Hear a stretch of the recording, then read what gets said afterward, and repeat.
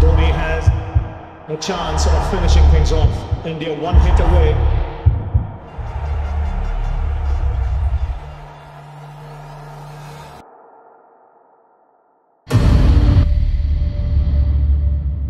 India left the World Cup after 28 years. The party started in the dressing room.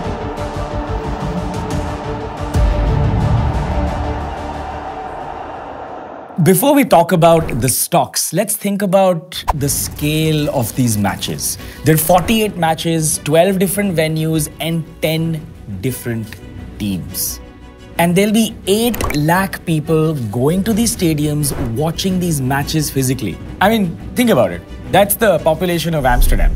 The last time we had the World Cup in 2011, it was $300 million added to the Indian economy. That's like 3 Mars missions. But the scale and the timing and India has changed since 2011. And 2023 is going to be epic. So now let's talk about the direct impact. As a result of the World Cup, how much money comes in because you, the consumer, starts to spend. And so do businesses.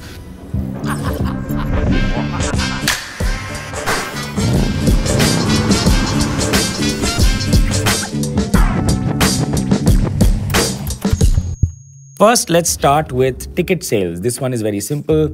You have a simple ticket. We expect almost 800 crores to come through just ticket sales of people going to these stadiums and actually purchasing this to attend it. In fact, just like olden times when ticket black mein bikta tha, these tickets are also being sold for over 1 lakh rupees because, well, everything's in a market and Indians are naturally entrepreneurs.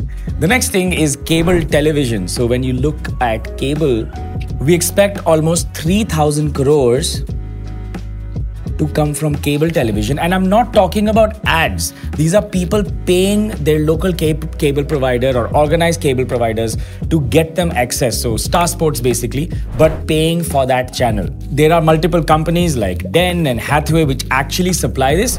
Don't underestimate the cable market. People are not on Hotstar. Wo TV dekh rahe hain. Cable pay. Next, we have sponsors. Now, these are sponsors you see on the cricket field and all these guys are sponsoring. But the cost really varies. So, I'll draw a quick building right here. And these guys pay a lot because the viewership of this is crazy. Think about the Asian Cup. The Asian Cup recently had so many viewers and the World Cup will be far, far more than that. And this goes from almost 100 crores to 1,000 crores. Perhaps a average of this is likely to be roughly about 400 crores each, and all these guys are playing and paying for those matches. And then of course we have travel, air travel and people staying in hotels, and you can't imagine what this is.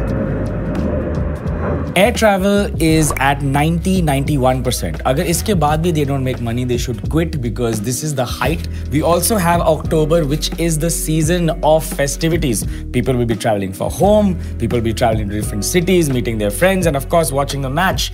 91% is what I'm going to put over here as occupancy rates for this. And then of course we have hotels. Hotels on the other hand are almost 100%. You might have heard this before. Hotel industry suffers from seasonality, and this is the season to be merry. In this time, they're actually looking at an occupancy of almost 100%. And when something like this happens, demand and supply kicks in and prices go up. It is being said, hotels that go for 10,000 rupees a night are going for multiple lakh rupees or at least a lakh rupees per night for the India-Pakistan match. Not only that, we've heard that people are booking hospital beds because there are no hotels, and therefore I don't believe in fake news, but this was hilarious. Air travel and hotels are fixed cost companies, which means that they have a fixed cost to create the rooms, maintain the rooms. Wo paisa jana hi jana hai. Same thing with the plane. Even if you have 15 people, the plane still needs to fly. The hostesses, the stewards, and the fuel needs to be paid for, and so does the hangar, etc. So the only variable over here becomes the number of people that you can actually occupy. In a factory, we look at capacity utilization. In air travel and rooms, we look at number of rooms taken. So if there are 100 rooms available and 100 of them are taken, it's a 100% occupancy rate. Same for a plane. If there are 50 seats and all 50 are taken, well, that's a 100% occupancy rate. Over here, we can see the occupancy rates are really high. So ideally, these guys should be making a lot of money. So all of this was direct impact. And this totally comes to about 2,500 crores. But there's also an indirect impact. And I think this is the most interesting part because we don't think of it like this. The first is actually telecom. Think about it, you will purchase a Reliance Jio or Vodafone Idea or Airtel data pack to actually watch something. And this is exactly why people like us can watch the match for free on places like OTT where Hotstar, Reliance Jio, etc. and we don't pay anything for it. But who's paying for it? There's nothing free in this world. So you guessed it, you are being charged where you are the product, and I'll just call that ads. And this actually generates a tremendous amount of income for the OTTs to actually sustain because they paid a lot of money for the rights to be broadcasted to you. Think about it, the average ad costs only this much in the country for something like the World Cup. But compare that to the NBA or wait, what's that thing they do in America? The Super Bowl. There, the ad cost is far, far more. It shows that the scope of India's ad industry has yet to grow a lot more, and I wonder what it'll be 10 years from now.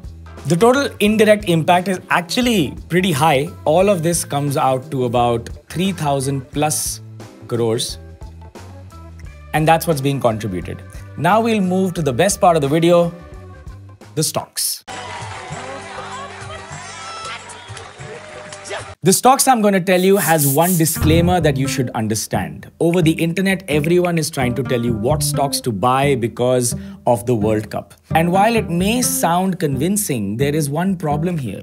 The stock market is a long-term weighing machine. One event, even as large as the World Cup, does not change the industry. For example, we know that Indigo or some other aircraft companies might do well in the short term. Some hotel companies might do well in the short term, but that does not make the industry different. So as an investor, you should know all of this is already priced in. Take a look at these two stocks.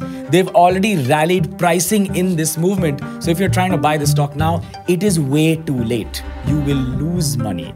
I'm sorry I had to tell you this right at the end of the video, but it's important for you to know the truth. But nevertheless, it's damn interesting to know how the economy is connected to the market and what stocks will be impacted. So let's start with air travel.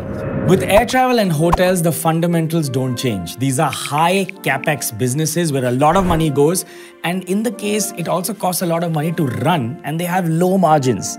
In the short term, it's very good for them, but I think companies like Indigo or ITC, etc. may not benefit way too much, even Indian hotels, in the long term because that doesn't change the structure of the industry. If there is hype around the World Cup, which it will, it could possibly translate into gaming as well. And if it does, this stock would be affected. Now, will this stock go up or not? I have no clue. But it's interesting that it's connected right here, and I didn't know Nazara did this stuff. Next is not a company, but a person, Mr. Ravikant Jaipuria, who actually owns two companies through his children, Varun Beverages and Devyani International. That's Pizza Hut and Pepsi. I want you to imagine what companies do really, really well. One, which get a lot of repeat customers, and second, there is an emotional purchase. In the case of gaming, especially real money gaming, the emotion is greed, and that works really well. That's why the wedding sector does well, because there you have blissful love and high emotions from parents, and that industry does well. Then we also have Pepsi. It's interesting that Pepsi has no health benefits. It's not good for you. It spikes your sugar, and it's probably not good, especially you're 25-year-old plus watching this, not exercising. Not good at all. But they're great companies because they tap on one emotion: happiness and celebration. Every time you have that, the first thing you think is, let me drink or let me have a Pepsi/a Coke. These companies will actually capitalize on the emotional euphoria of the Cricket World Cup, and that will cause Pepsi to do well over the longer term. On the other hand, we also have pizza, which is Devyani International. I also think Jubilant is interesting over here because when you have a bunch of friends, I've genuinely felt one wants Hakka noodles, one wants momos, damn confusing, order a damn pizza. It seems to be interesting, and I think you can get that pizza delivered home. It just improves your life. It's so much easier. Of course, now we have Zomato and Swiggy. But think about this. The emotion being tapped through in this entire October season will be happiness and cheer. How would these companies do? I'd love to know what you think. Tell me what you think about it in the comments below, and tell us what you thought about this, right? We put in some effort over here trying to explain this, and we thought it was a nice case study. Tell me something in the comments. Hit that like, hit that subscribe, and I'll see you soon in the next video. Before we talk... Sorry, Shiva.